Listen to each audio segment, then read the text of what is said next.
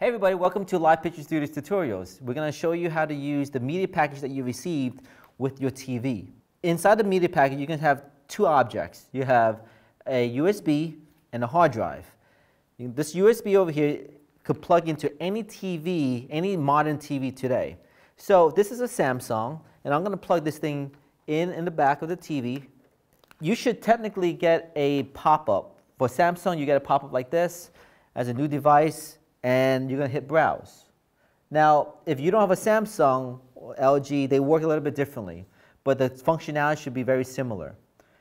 Inside the USB, if you have photos and video, you're going to see two folders, enhanced favorites, and you're going to have a video folder.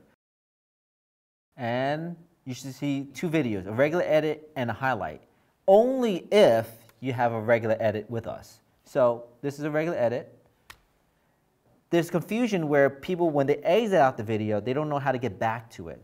So instead of unplugging the USB and replugging it back in, every TV has a source and input. In this Samsung, you will hit source, and we will see mass storage, select mass storage, and then you're back into watching your videos again. Another option to watch your videos is to take the USB and plug into any computer that you want.